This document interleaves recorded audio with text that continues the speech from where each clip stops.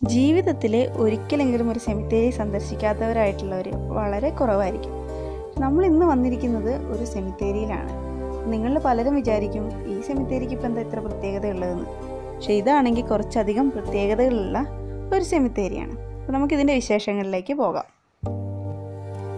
ഈ സെമിത്തേരിയുടെ ഒരു പ്രത്യേകത എന്ന് പറയുന്നത് 1854 നവംബർ 13 ഇത് പൊതുജനങ്ങൾക്കായിട്ട് തുറന്നു കൊടുക്കുമ്പോൾ ലോകത്തിലെ തന്നെ ഏറ്റവും വലിയൊരു സെമിത്തേരി ആയിരുന്നു ഇത്. ബ്രൂക്ക്വുഡ് സെമിത്തേരി അഥവാ ലണ്ടൻ നെക്രോപോളിസ് എന്നാണ് ഈ സെമിത്തേരി അറിയപ്പെടാറുള്ളത്. ഇംഗ്ലണ്ടിലെ വോക്കിംഗ് സിറ്റിയിൽ നിന്നും കുറച്ച് മാറി ബ്രൂക്ക്വുഡ് എന്ന സ്ഥലത്താണ് ഈ സെമിത്തേരി സ്ഥിതി ചെയ്യുന്നത്. അതുകൊണ്ടാണ് ഇതിന് ബ്രൂക്ക്വുഡ് സെമിത്തേരി എന്ന് പറയുന്നത്. ലണ്ടൻ നെക്രോപോളിസ് എന്ന് പറയാനുള്ള കാരണം 1840കളിൽ ലണ്ടനിലെ ജനസംഖ്യ ക്രമാതീതമായി വർദ്ധിച്ചുകൊണ്ടിരിക്കുന്ന ഒരു കാലഘട്ടമായിരുന്നു.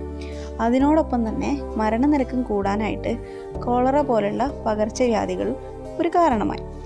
കണക്ക് പ്രകാരം 1848-49 എന്നുള്ള ഒരു വർഷത്തിനുള്ളിൽ തന്നെ കോളറ ബാധിച്ച് 14,000-ഓളം ആളുകൾ മരണപ്പെട്ടിട്ടുണ്ട് എന്നാണ്.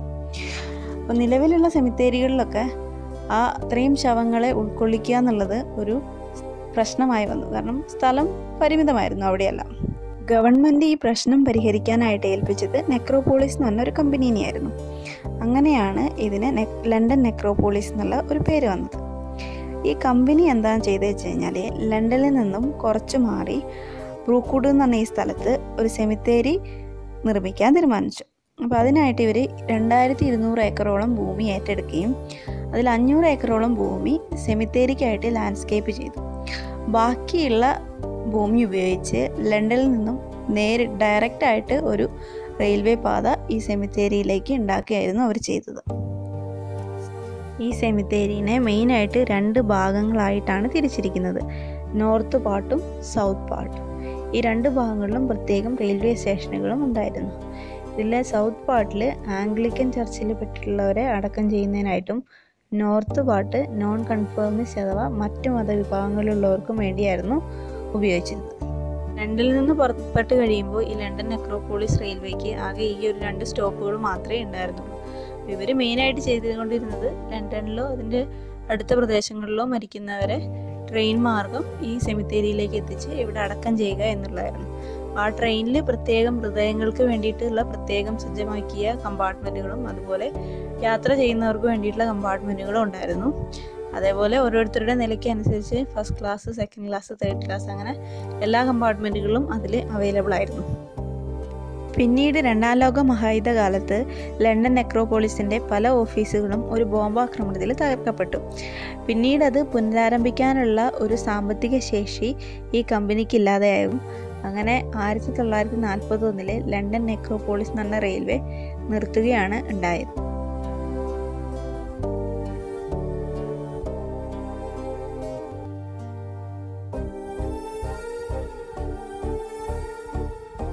റെയിൽവേയുടെ പ്രവർത്തനം നിലച്ചുപോയെങ്കിലും ബ്രൂക്ക്വുഡ് സെമിത്തേരിയുടെ ഉടമസ്ഥാവകാശം കാലക്രമേണ കൈമറിഞ്ഞ് ഇപ്പോൾ വോക്കിംഗ് ബോറോ കൗൺസിലാണ് അത് മെയിൻറ്റെയിൻ ചെയ്തുകൊണ്ടിരിക്കുന്നത്.